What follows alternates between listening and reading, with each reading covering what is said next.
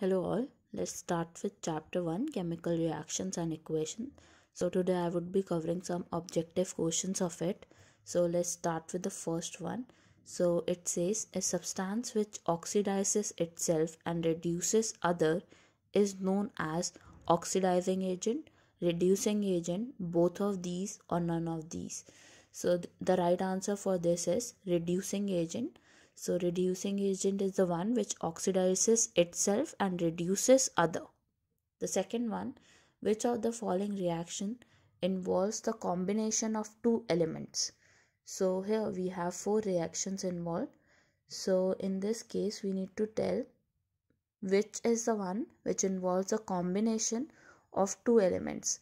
So as you can see in the second one we have two elements, that is sodium and oxygen, and the resultant is the combination of two elements. So the right option in this case is B part. Now moving on to the third question, it says when hydrogen sulfide gas is passed through a blue solution of copper sulfate, a black precipitate of copper sulfide is obtained and the sulfuric acid so formed remains in the solution. The reaction is an example of.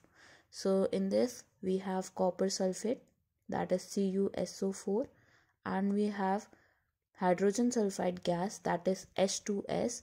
It forms copper sulfate and we have H2SO4, sulfuric acid.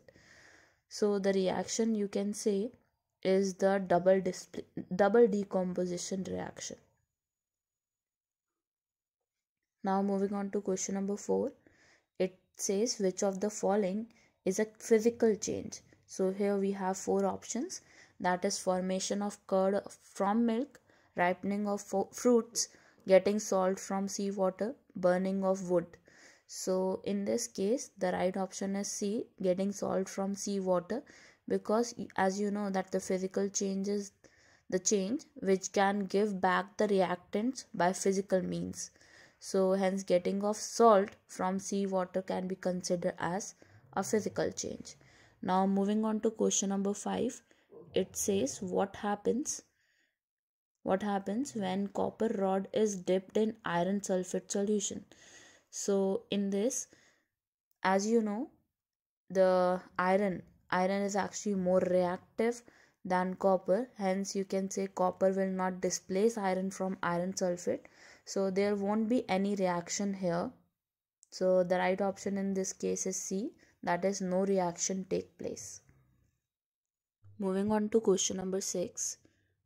So it says a student added dilute HCl to a test tube containing zinc granules and made following observations. It says the zinc surface became dull and black.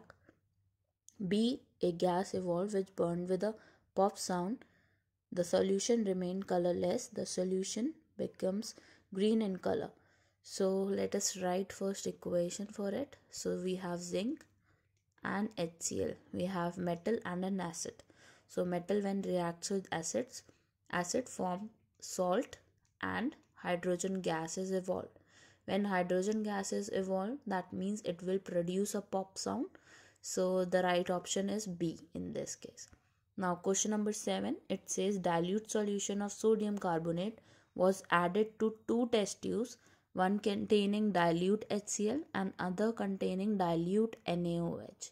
The correct observation was, so we have sodium carbonate, that can be written as Na2CO3 plus twice of HCl.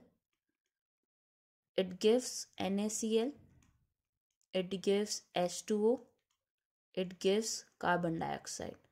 Now when we have sodium carbonate with a base, that is sodium hydroxide, it won't react, there won't be any reaction here. So the correct observation out of 4 will be C, a colorless gas liberated in a test tube A. So that would be a right option, because in the second one there won't be any gas produced. So let's start with question number 8. So it is a balanced chemical equation is in accordance with Avogadro's law, law of multiple proportion, law of conservation of mass, law of gases volume. So it is actually according to law of conservation of mass. That represents that there should be equal number of masses on the both sides, that is left hand side and right hand side. Now question number 9, it says the equation is there with some different elements, then we have to actually find x and y value here. This can be done when we can actually balance the equation here. So as you can see, Cu on left hand side is 1, H on left hand side is 1, N is 1 again, oxygen is 3, and on the right hand side we have Cu1, N is 1, no sorry, N is 2, O is 6, and O is not 6, O is 6 plus 2 plus 2, it is 8. So we need to find which are the numbers we have on both the sides, that is x and y here. So let's balance it. So HNO3 here should be 4. Why? Because then only we can make O as 12. Now on the right hand side you can count, we have O6 in the first one, then 2, then 2. So this will makes 10. Now we need to add 2 here more. So it will be when we have 12 here. So I need to write 4 here, and my y will be, as you can see, now we have 4n here on the left hand side. Now we should have n4 on the right hand side. So n here is 2 and n here is 1. That means 3 number are there. Now if I write 2 here, so it will be 4 in total, 4. So that means it is 4 and 2. X value is 4 and y value is 2.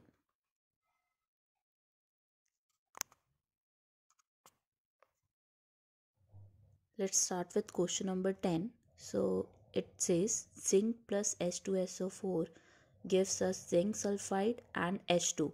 Now which above reaction it is?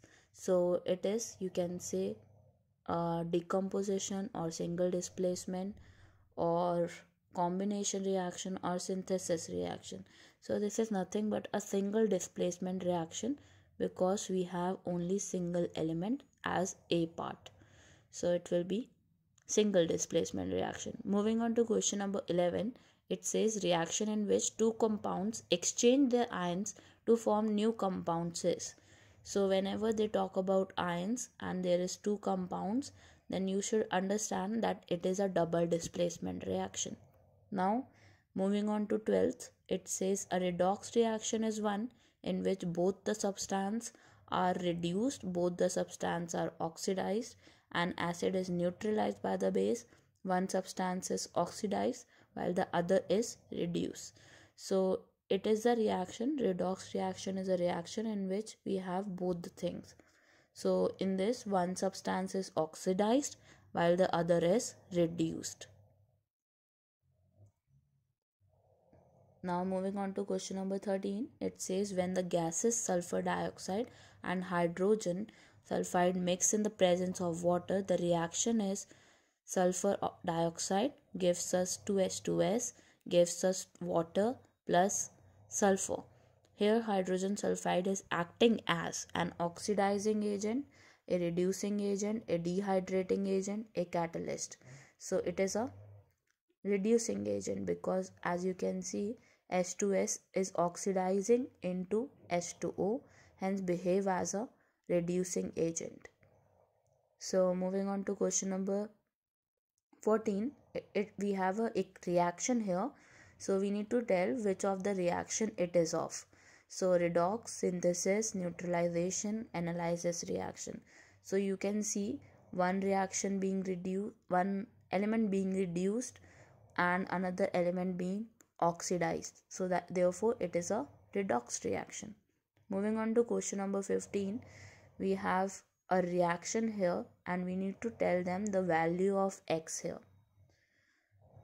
So on the left hand side again we have Na as 2 and C in first is 1, O is 3, now H is 1, Cl is 1. Again we need to balance this equation.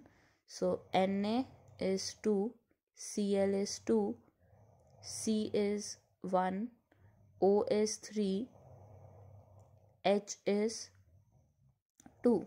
So therefore you can see that my H is not balanced and my Cl is not balanced, left hand side and right hand side. So I need to multiply 1 with 2 and 1 with 2 to make it equal. So therefore my X should be 2 in this case. Now moving on to question number 16.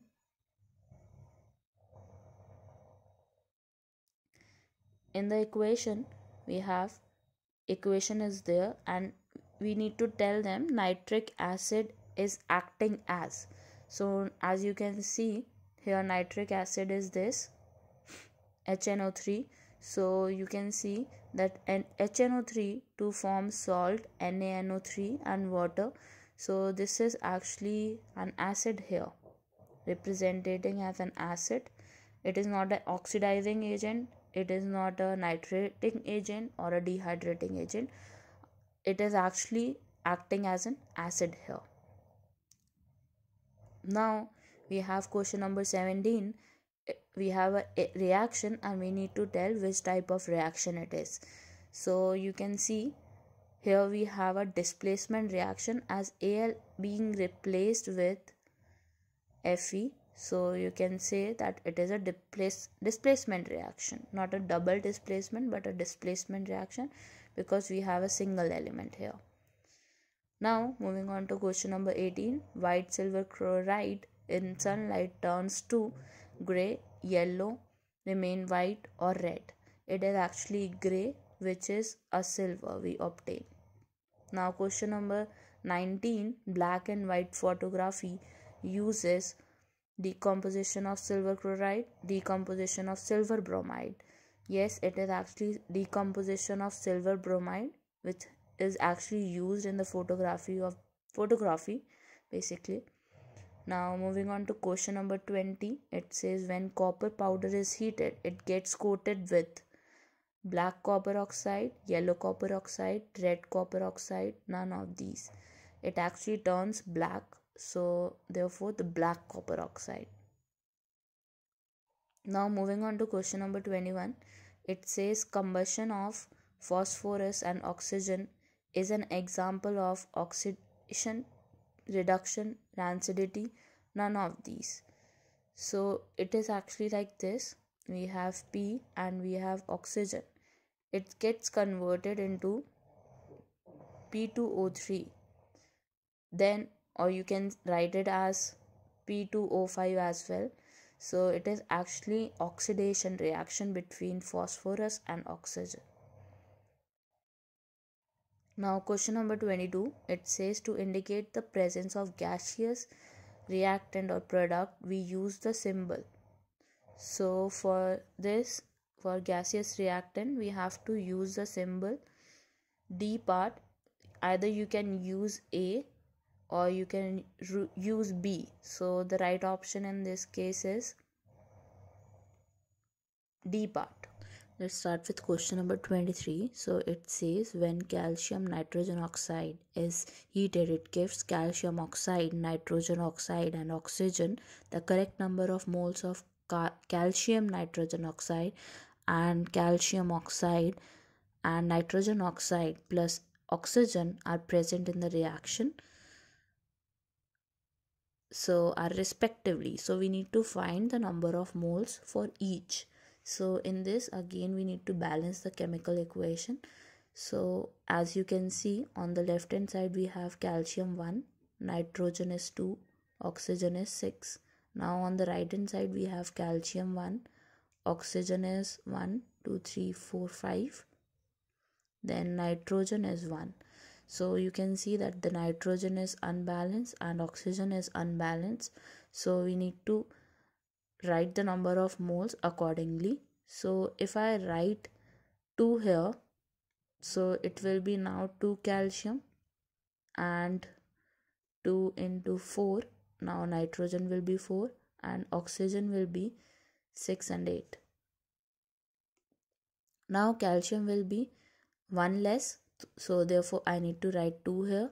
So now it is 2, and calcium being 1 added in that, so it will be 6. Then we need to add more to it, like in this case it will be nitrogen will be 4 now, because it is 4 now here, so I will write 4 here. So it will be 4 and 2, 8 and 10. So it is 10 here, and oxygen here is 6 and 2 here. 6 plus 2 and 2. So therefore it will be 10 here. So that means 2, 2, 4, 1. That means the right option is 2, 2, 4, 1. Therefore the number of moles will be this.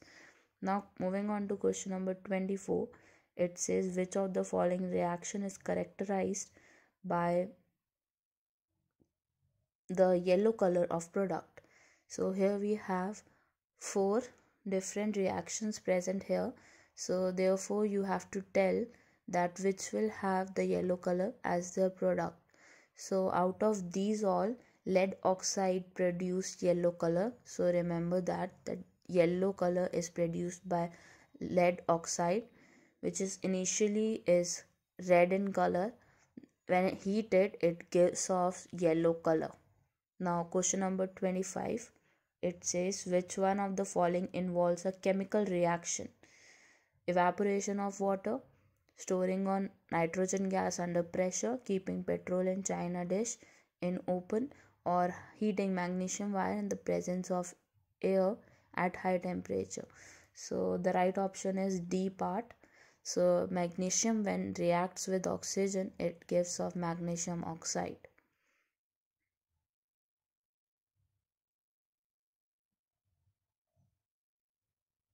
Now moving on to question number 26. It says ethane C2H6 on complete combustion gives CO2 and water. It shows that results are in accordance with the law of conservation of mass. Then the coefficient of oxygen is equal to, let us write a equation for it, gives off carbon dioxide and water. Now we have to balance the equation. So C2H6 will be 1. Now we have to balance oxygen. So here oxygen is 3 and oxygen here is 2 only. So let us actually make them equal. So carbon is here 2 and H is 6 here. So I need to multiply this with the first term with 2, because it will make carbon as 2 first of all. Now oxygen here is unbalanced, that is oxygen on right hand side is 4 plus 1, that is 5. So therefore we need to multiply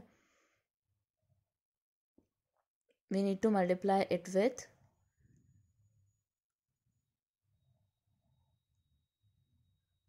now it will be actually 3 here, 3H2. Why? Because H is 6 here, so it will be 6.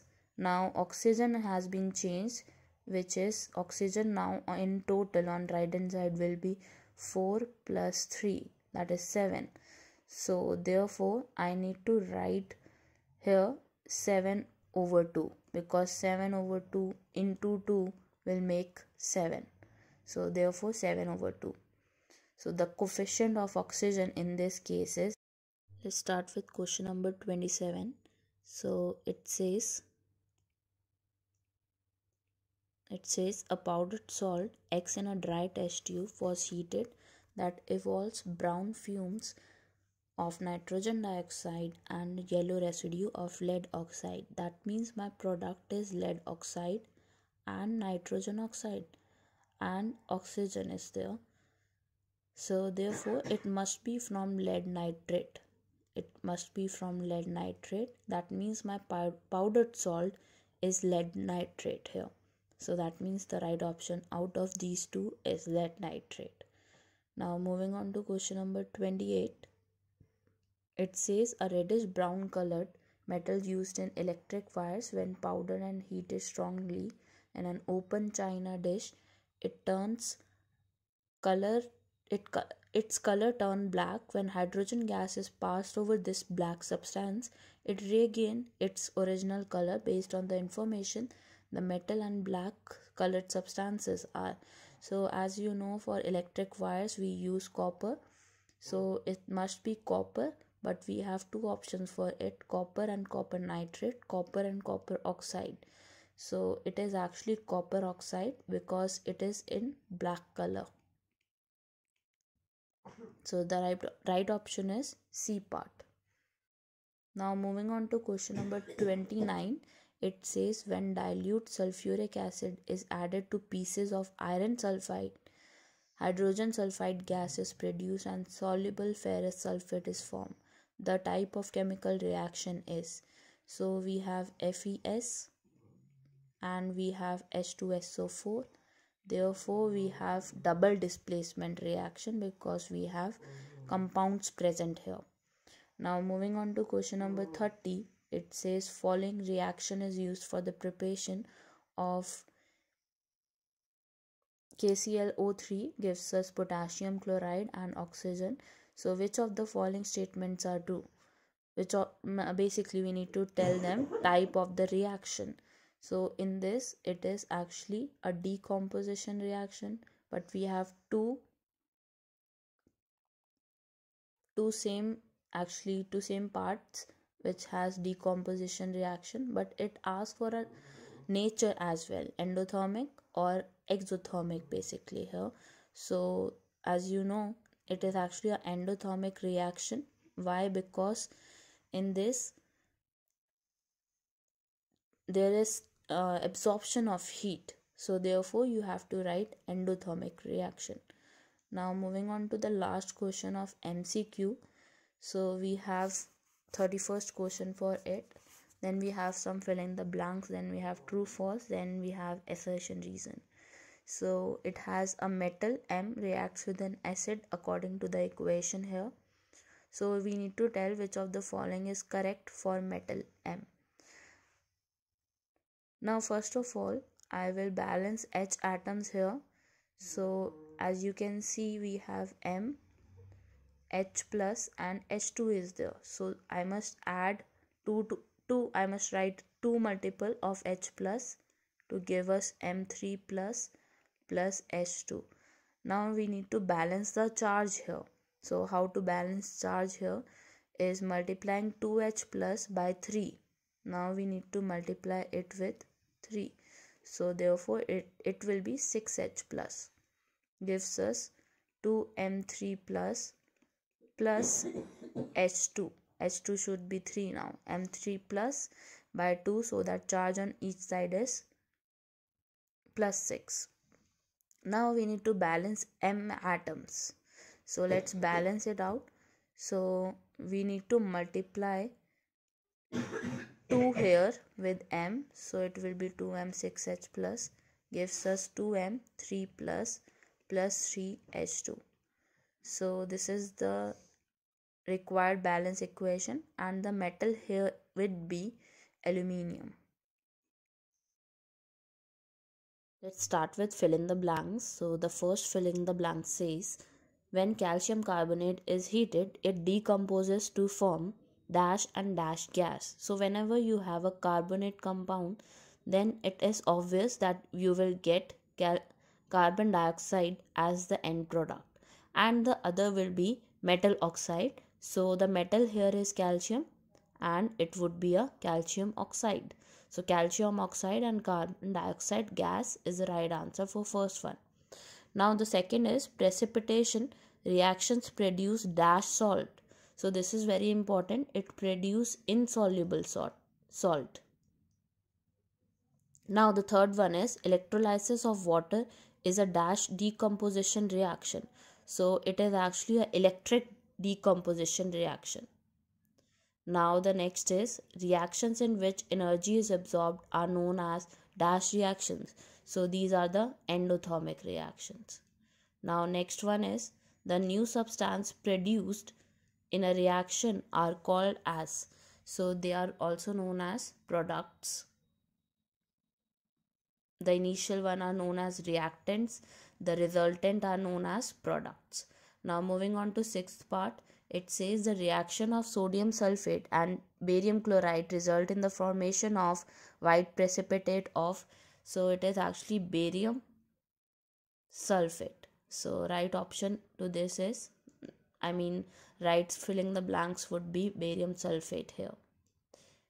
Now the next is two different atoms or group of atoms are exchanged in dash reactions. So this is very easy. So it is double displacement reaction.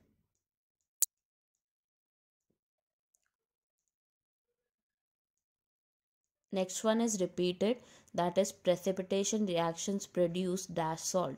So it is insoluble again. Ninth one is reduction is the dash of oxygen or gain of hydrogen. So it is actually loss of oxygen or gain of hydrogen. Now moving on to next, it is the digestion of food in the body is an example of. So it is decomposition reaction as it decomposed into small parts. So decomposition reaction. Next is the addition of oxygen to a substance is called oxidation. Next is when calcium carbonate is heated, it decomposes to give calcium oxide and carbon dioxide gas. Now next is in a dash reaction, two or more substances combine to form a new single substance. So it is from the name itself, combination reaction. Now next, reactions in which heat is given out along with the products are called dash reactions. So it is exothermic reaction. Now next is when an element displaces another element from its compound, a dash reaction occurs. So it is known as displacement reaction. When we have a single element and another element replaces from its compound, it is known as displacement reaction.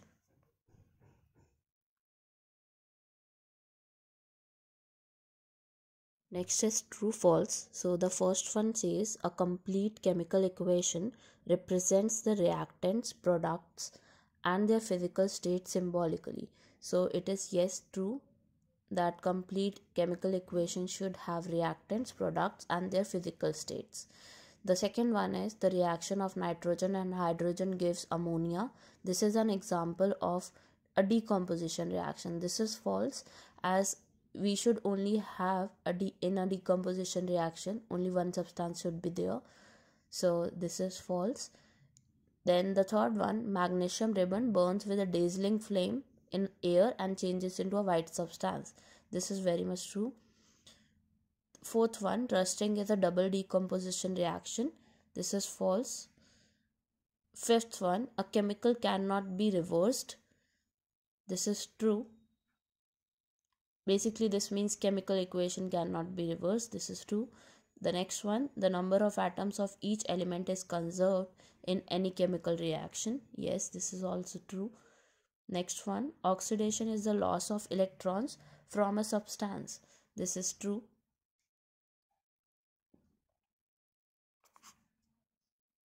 Next one, the term aqueous represents water as solvent.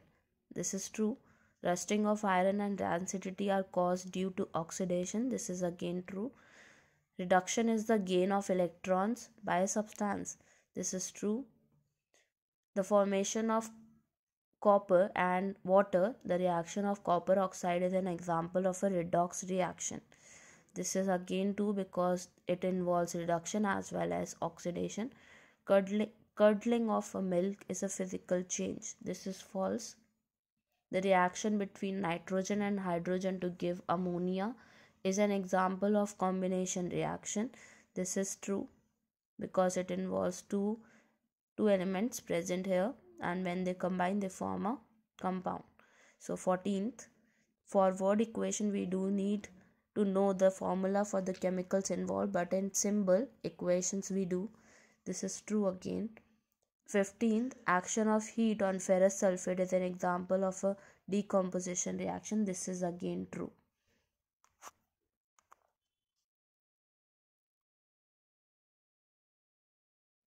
Let's start with assertion reason. So we have these directions for assertion reason.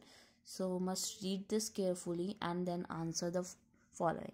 So the first one is stannous chloride is a powerful oxidizing agent which oxidizes mercuric chloride to mercury. The reason is stannous chloride gives gray precipitate with mercuric chloride, but stannic chloride does not do so. So this is actually, assertion is correct. It is a very strong oxidizing agent, but the reason is incorrect for this. So therefore the right option for this will be C part. Now second is assertion is corrosion of iron is commonly known as rusting. That's right. Corrosion of iron occurs in presence of water and air. Both assertion and reason are correct, but reason is not actually the correct explanation of assertion. So therefore it will be B. Now moving on to the third part, it says in a reaction zinc plus copper sulfate gives us zinc sulfate and copper. Zinc is reductant but itself get oxidized. So reason is in a redox reaction oxidant is reduced by accepting electrons and reductant is oxidized by losing electrons. Yeah, that's right. Assertion and reason are both right. So therefore, and correct explanation as well. So it will be A. Moving on to fourth, it says a reducing agent is a substance which either accept electron. Reason, a substance which helps in oxidation is also known as reducing agent. Assertion is actually incorrect here. Assertion is incorrect. Reason is correct. So therefore it will be D part. Now moving on to question number 5. It says the balancing of chemical equation is based on law of conservation of mass. That's right. Total mass of reactant is equal to total mass of product. That's also right.